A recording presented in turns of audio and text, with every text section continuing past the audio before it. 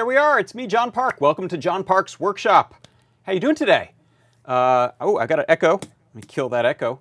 Yeah, there we are. Hey, check it out. We've got some fun stuff in store today here in the workshop, so I'm excited to get going.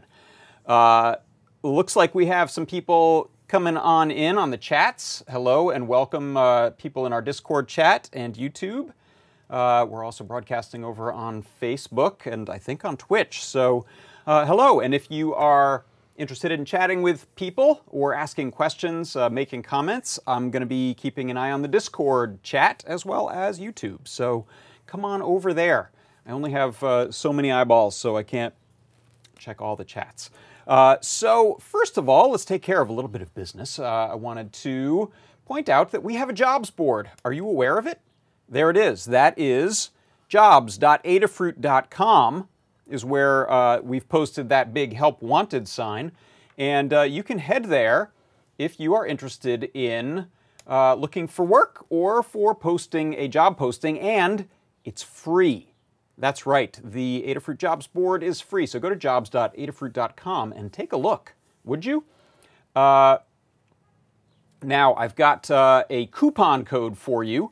If you are interested in getting 10% off on everything in your cart other than software gift certificates and subscriptions, then head on over to Adafruit and use this coupon code, Altitude. Altitude will get you 10% off in the store today until midnight tonight, Eastern Standard Time in the United States of America. So please head on over there if you're interested in picking up some good Adafruit stuff. And we've got lots of good Adafruit stuff. Hey, Dastells. Dave Estells just showed up over in the Discord chat. Hey, C. Grover. Hey, speaking of the shows on Adafruit, C. Grover was the big winner last night on the call-in during Ask an Engineer, and he won himself a PyPortal. That's right, there was a PyPortal up for grabs for the first caller on the OhmBitStab number last night, and our good friend C. Grover from the Discord chat won. Way to go, man. So if you are interested in getting a PyPortal, then you can go sign up and you'll be alerted when those come back in stock, or any other stuff you want to get. You can throw it in your cart and you're going to use this code, 10% off with Altitude. Now, let's see, what else? Hey, that brings us to products of the week. I know my little sign here says product of the week, but I actually have two of them. And I did a little miniature project build to show off the products of the week. So here they are. The products of the week this week are the Metro M4 Express, which is this lovely guy here. Where did he go? I had one. I swear there was one right here. I've lost it. There it is. So this is the new purple edition of the Metro M4 Express. Check that beauty out. Same good at SamD51 M4 Cortex M4 goodness that you're used to from the M4 Express, except now it's purple. And I've also got our joystick, our little analog joystick. I love this thing. This is a, you can see I've still got these long wires, silicone wires that I had from when I built my adaptive controller, Xbox adaptive controller build, but this is a XY joystick that uses two analog 10K potentiometers, and it has built in by default, there's a couple of springs in here that allow it to spring back to center, which is usually what you want for most applications, especially video games. And also this dust cover, this little sort of rubberized dust cover, that also helps in getting it centered. The reason I bring this up is for this products of the week, I decided to build a little MIDI controller input device using the joystick and the Metro M4, and I didn't want it to spring back to center because I wanted to be able to use it to dial in values on a synthesizer. And so I was able to unscrew the back of it. If you look here, that's the inside of the joystick when you remove the back cover. And by pulling off those two springs there, it now will not snap to center so easily. Plus, if you get rid of the rubber gasket on there, this little guy, then it really will stay put. So to show this off, in fact, I'm going to jump over to the overhead for a second, and I'll play you a little example. Let's see. Where is that? Hey, go away thing. There we go. So I'm going to turn up just an external amplifier I have here to make things simple. And what you'll see is, using the synthesizer, I've been able to use my Metro M4 as a MIDI controller. And this is USB MIDI, basically the same code that I used for my Grand Central MIDI project that I did recently with the knob box. So I'm sending CC. And you can see here I've modified that by pulling off the springs, and so now the joystick stays put. And so I'm going to turn on a little synth sequence I have running, and what you're going to see is when I adjust on the x-axis, I'm going to change the vowels that I'm using in a formant filter, and when I change on the y-axis, I'm going to adjust the frequency at which I'm filtering the sound. So here it is. I'll turn that up a little.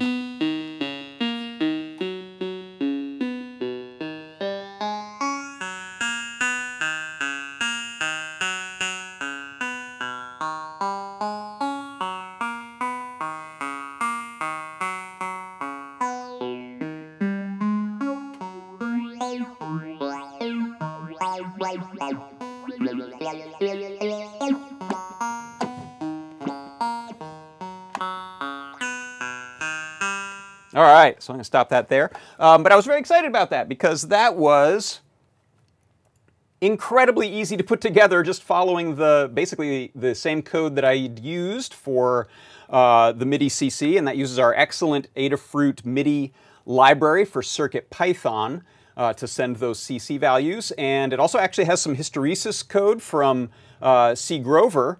He helped me out with that, which I was using for the dials on the potentiometer to notch between things smoothly. And it was dead easy to get that thing to do that. Can you believe it? So those are my products of the week. I love that little joystick, and the Metro M4 is a delight to use. And it's now purple. What more could you want? I don't get it. I don't know what else you could want. All right, so let's move on to a little something I like to call the Make Code Minute.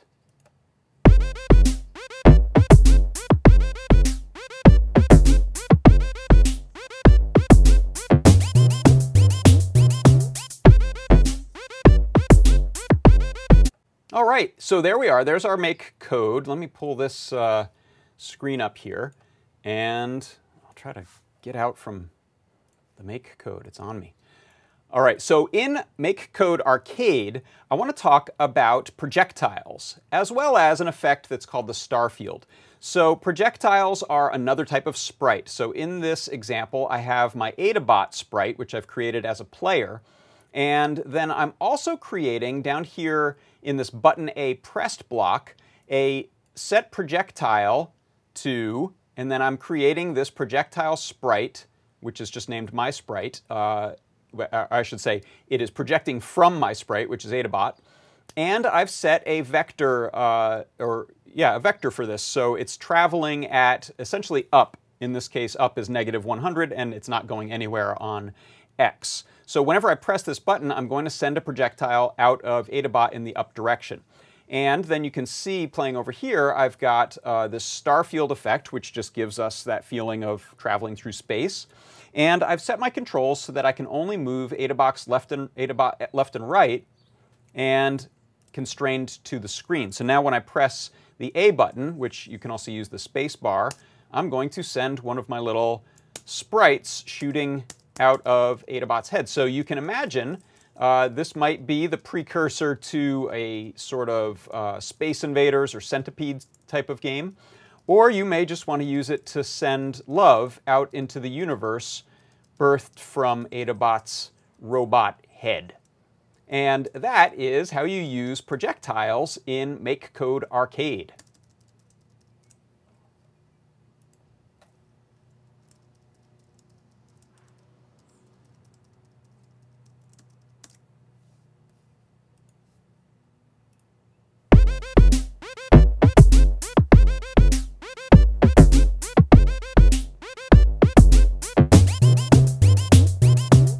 All right, yeah, I like that. Mr. Certainly said in the Discord chat, Adabot destroying enemies with love.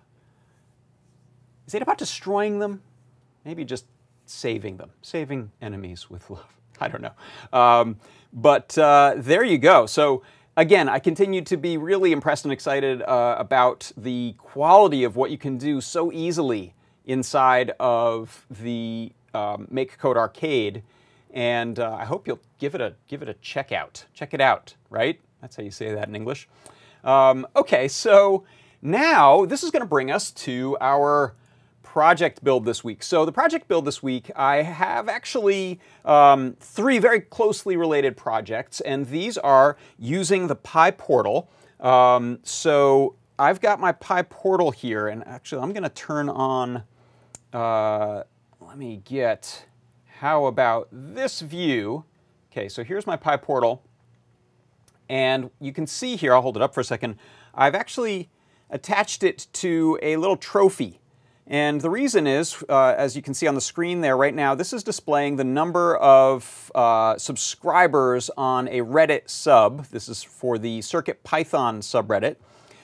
And what I'm doing is I am checking every 20 seconds, I've set it to. Normally this runs every 60 seconds, but with the hopes of seeing some action show up on this, I've set it so that every 20 seconds this is going to pull the API at Reddit for this subreddit and ask it to send the JSON data of the number of subscribers. It's actually sending a sort of preset bunch of data that comes over, and then we're parsing in the CircuitPython code to look for the key called subscribers, and then we'll update the text that you see on the screen there that says 313. So let me put this back here under this camera, and I have to have the camera at an angle, or you get kind of a bit of a glare there. There we go. So I thought the trophy would be an appropriate way to display this, because we're using it to show you sort of your congratulations. This is either how many followers you have on Twitter, we can use the API there, how many stars on a GitHub, or we have right here how many followers on a subreddit. But the fact is, any service that provides an API that can give you this data when it's queried and returns it in JSON format, which is a heck of a lot of them, you could build your own little stat display for. So, oh, look at that. We just got a new subscriber. Thank you, whoever just did that. We just, you heard there was a little coin sound maybe, and we have now 314 listed on there. So a couple things I wanted to show you. First of all, this is what the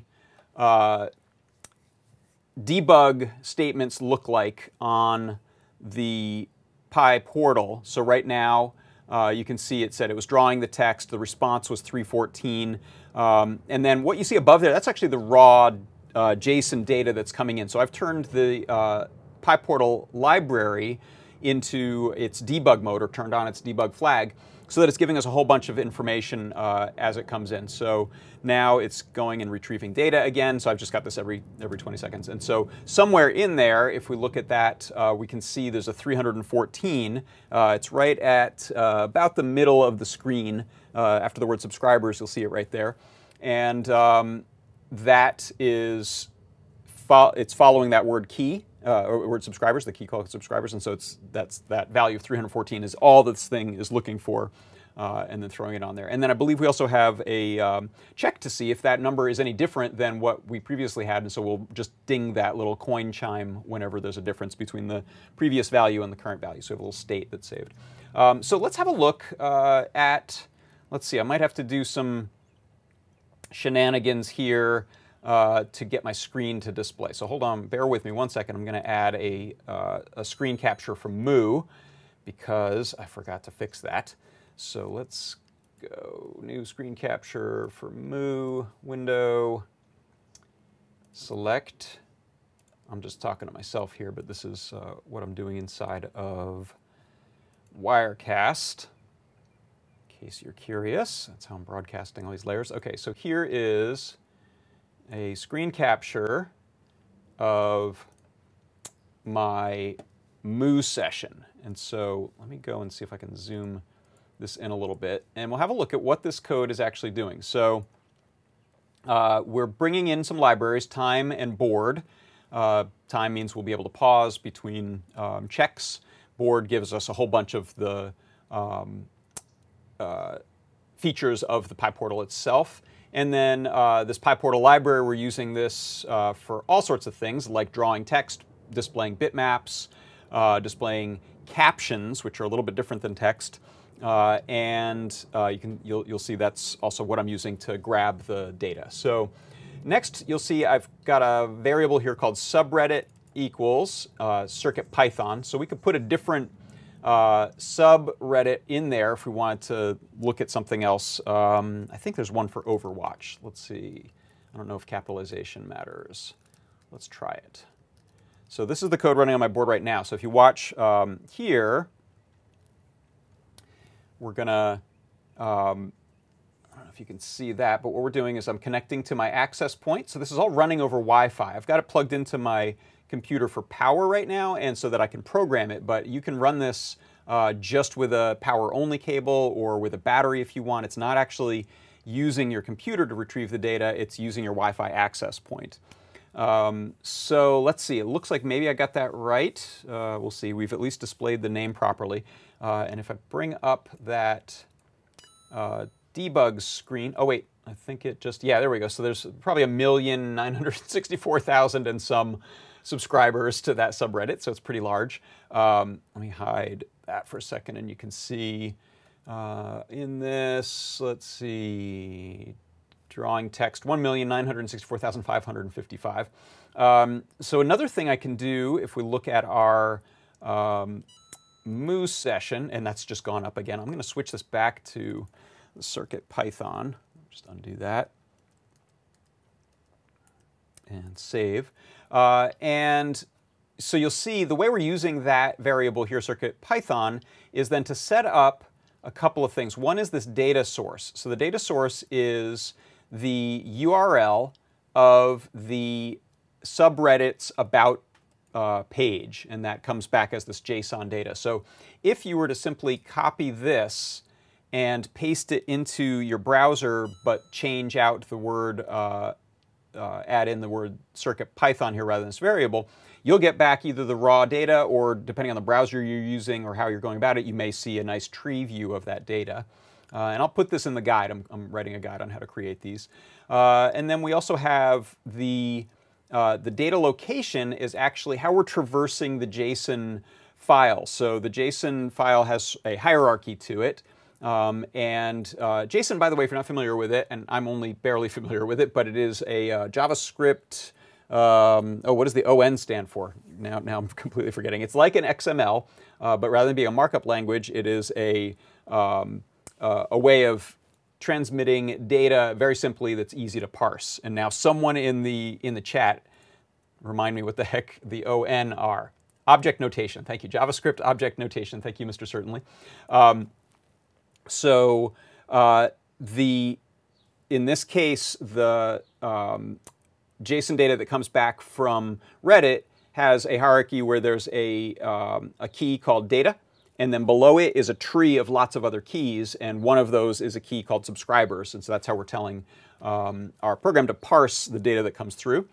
And then there's this caption, and that's just what we're going to display down at the bottom of our screen. And next we have a little variable that is used to essentially parse out the location of the CircuitPython drive directory structure, so that we can grab the bitmap file that we're using as the background. And then, oh, we're up to 316. Check that out. So now in this PyPortal command, we're grabbing the instance of the PyPortal that we imported from the library. And then we're giving it these arguments, the URL, which is the data source from up above. And that's, in this case, the Reddit directory or URL. And the JSON path, which is that hierarchy inside of the JSON file that we described. Then we look at the default background variable, and that is using that CWD variable to grab the current working directory, the CircuitPython drive root directory in this case. And then there's a file there that's the Reddit background BMP, so that's this red background file. Then we are setting what font we're using, so there's a bitmap font that is sitting in a fonts folder, so you can see here where, I'm going to make this a little bigger, in fact. We can zoom in even closer. So this line here, text font, is the current working directory, and then the fonts directory, and then in there we have a bitmap font that was made using the tools there's a Ruiz Brothers guide up on creating bitmapped fonts for the PyPortal, so check that out if you want to use your own typeface and font size. And then we have the text position, so the text in this case is that 317, so I can move that around. Let's move that a little bit to the right, so let's go 270 on X. So I'm going to save this, and you'll see my PyPortal has restarted. And let's get that screen visible there, and I'll hide that moo. I didn't hide that moo. Let's show this, and not that. There we go. So here, again, I've got the debug on, so we're seeing more than you'll normally see. It has successfully connected to my access point, and there you can see it's pushed the text over to the right. So in my guide, I'll include a little bit of information about how to traverse the XY space of the screen so you can move things. So let's undo that and resave them. We've got our text color in hex here, and then we have caption text. And caption text is the text that is essentially not changing, and the text is the text that's changing back based on that dynamic grabbing of the JSON data. And so our caption in this case is, you can see it's not baked into the bitmap, that little thing down at the bottom that displays our URL. That says reddit.com/r/circuitpython. And remember, that changed to Overwatch when I created that Overwatch variable in the path. Then what else do we have? We're just positioning and coloring that, and then I've turned on this debug true. Last value, that's to use the state I mentioned so that we only bing the coin whenever that number increments or decrements.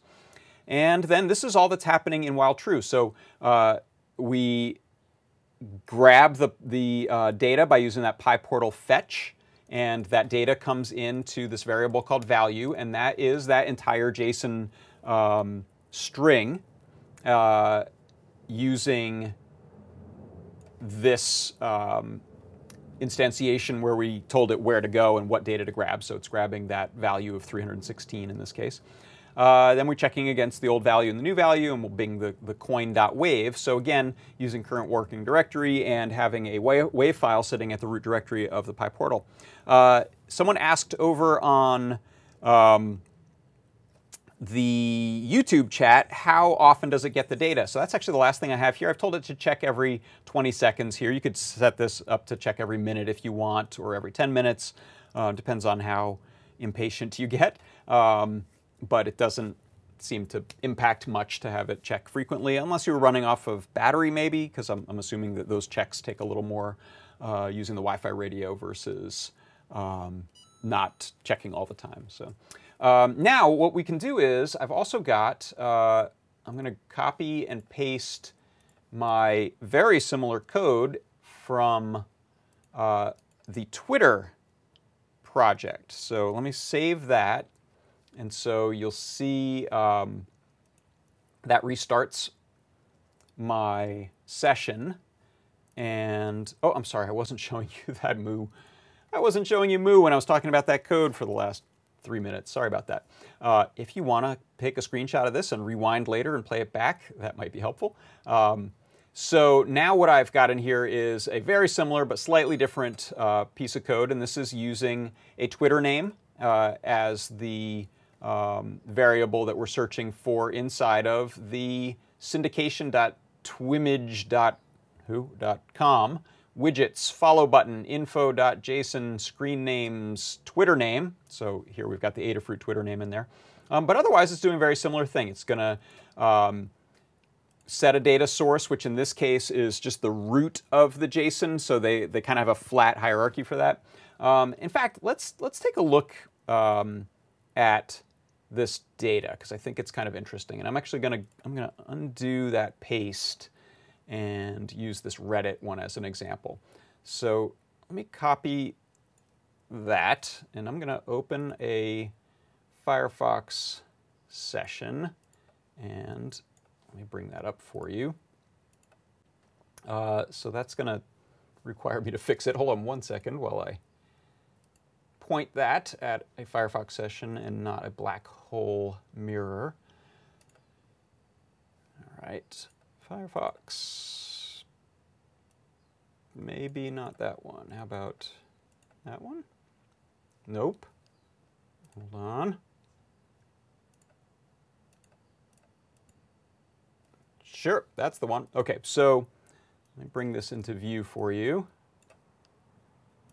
And I'll make it bigger. So if I just paste in that URL that we're using, and I'm going to set this to the CircuitPython, and get rid of this quote here. So you can see Firefox actually has kind of a nice built-in viewer. So all I did was paste in that URL, the about JSON for that subreddit, and you can see this is the data that comes in. Here's the raw data that looks more like what we were seeing on the debug screen. But then you can have you can display it kind of nicely, and you can filter it and do a lot of different things. But you'll see here there's a top-level key that's called data, and then if I drill down into that, we'll find in here subscribers somewhere. Or what was it called? What was it called? Subscriber count? Let's see. Might have to search for it because there's a lot in here. So let's just do a subscribers. Okay, so you can see here, I'll make that bigger. It's as big as it wants to get.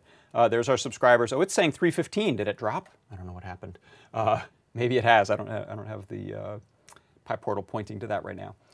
So that, now let's return to our example with our PyPortal.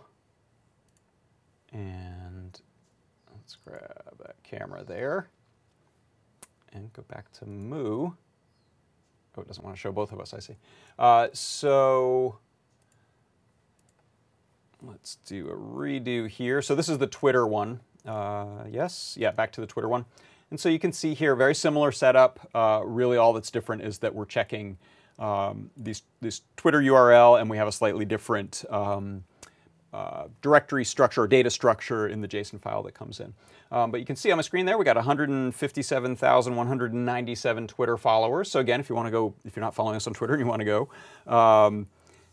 So Uja asks on YouTube, can it be real time? How would you do a stock price in real time? So that's a great question. You want to look for some website, if it's the Wall Street Journal or I don't know who, but you want to search for a website that is giving you a stock price that you're looking for through an API. So you're going to use a REST API to ask for data, pull data that includes the info you want. So in that case, a stock price. And then looking at that JSON data that comes back, find the names of the data structure that points you at it. So that they may just have at their top level price for IBM stock or whatever it is. And then you would change the URL in your data source of this CircuitPython script, and then the data location and the name of that key to follow.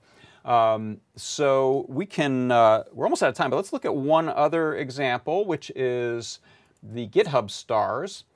And let me run that real quick. And here.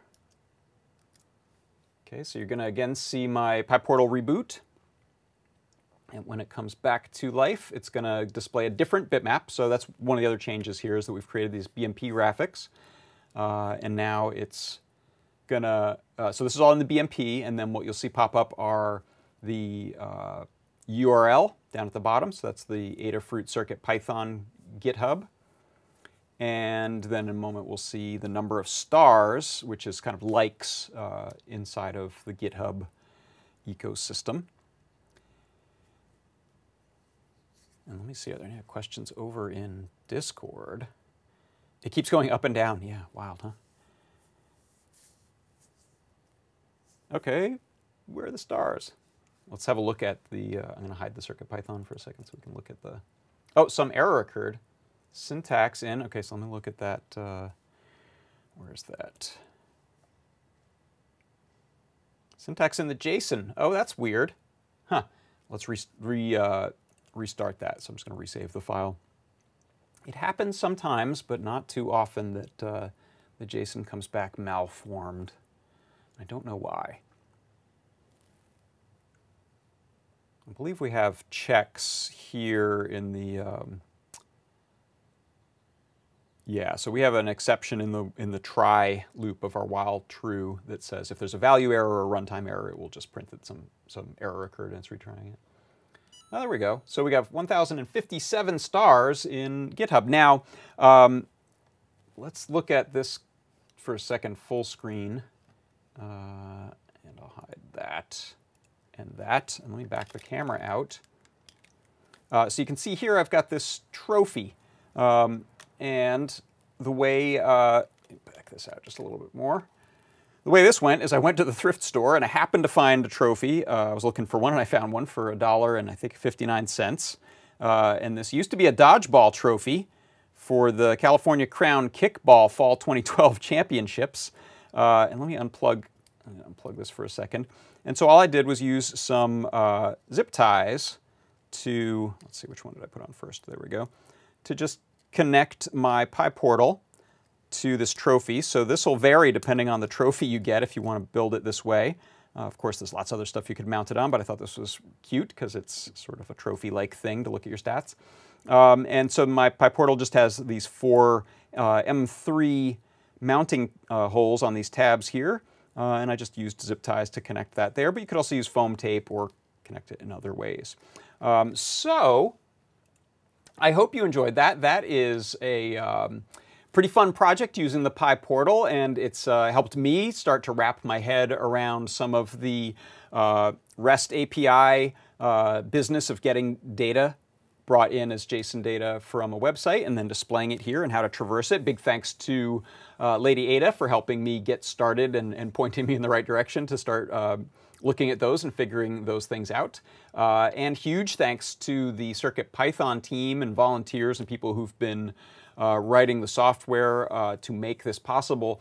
As Mr. Lady Ada, PT, pointed out yesterday on Ask an Engineer, it is really incredible that with the PyPortal in CircuitPython, it is as easy as it now is to do these sorts of Internet of Things data display devices, because in the past they have been pretty brutally difficult to use, just given the layers of tweaking and code and things that you have to deal with. So another question over in YouTube is other ways that you would use this. Well, you can use this for displaying data, but you could also use this for sending data. We have a resistive touch screen on here, so making interfaces where you can go and send out information is also possible. We'll be using it for some projects like that coming up.